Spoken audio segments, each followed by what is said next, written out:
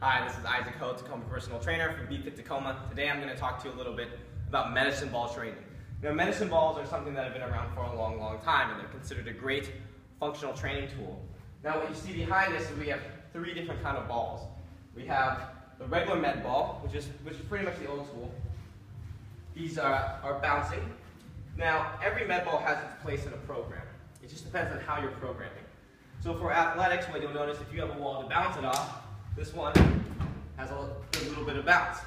Now, what's really popular these days are these overhead ball slams. You notice how much this ball bounces.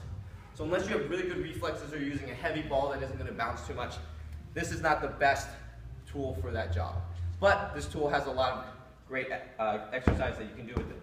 For example, you see people do rolling push-ups, which with a ball that is that soft over there is not a great tool. And with a ball that's soft like the jam ball will depress into the ball. So this is a great core stabilization. I can roll this ball here and here, right? I can do a push-up, I can modify, I can do explosive push-ups, jumping from side to side. What I also like this ball for, you might have seen this, right? So there's a lot of good uses for this ball. You don't want to discredit this ball. I know they're not as popular anymore. These are especially good if you have a wall to do half kneeling drills because of the speed that it comes back.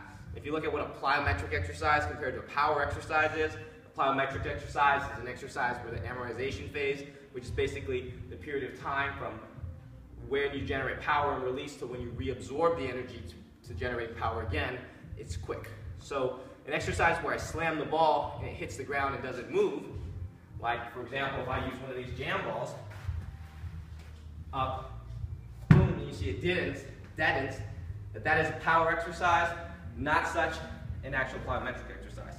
So they both have their place. I also really like a ball that's firm like this for an exercise like a wood chop. So if I'm doing a wood chop or even a rotational wood chop, I'm going to use a ball like this. So these kinds of balls definitely have their place, maybe if not for slamming straight down. This exercise ball is a jam ball or a slam ball. This is the one where you saw if I do a ball slam. The keynote on this one is that if I drive my hips back and I come over, that once I'm here, I have to get really good at sitting in my hips to get to the ball, or I have to start to break at the knees a little bit. It depends on the person. So you have to be a little bit more technical and move a little better to use this as a slam ball. If I use something like a Dynamax ball, now a few years ago I took a course in Dynamax ball training with the people who invented these balls. They're actually not made for slamming.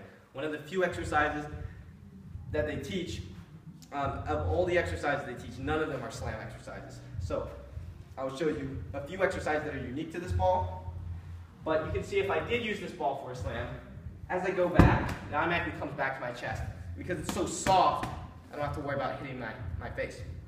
But as I go back, you notice that, where am I? I'm really, really high in the hips. So it's like doing a partial range movement. So one reason I don't use it is one, the people who invented the ball didn't intend it for that, and so it's really not a quality ball for that. It'll wear down quite fast. It really has a lot of good uses. The second thing is that if I always did this with my client, it would be like letting them lift like this.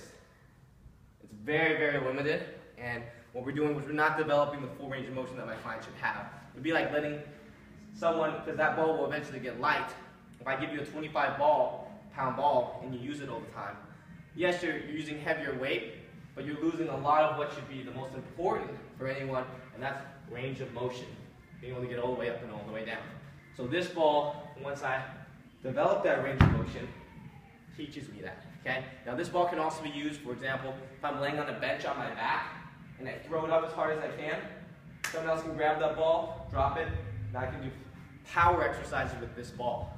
I like this ball a little bit better for that as well, because once again it is softer. If you, for example, were to miss a catch and this came back down on your face, that wouldn't be fun, but that one is a little bit more packed. So let me show you a few exercises with this one. So we have different colors here. at Tacoma, this is a 12-pound one. Now, with most of my personal training clients, it really just depends. Like this 6-pound ball, I have a martial arts background, so boom, right? If I'm doing these little knee ball drills, right? I can go down and back across the gym. I can pass those off to somebody. We can do partner work with it.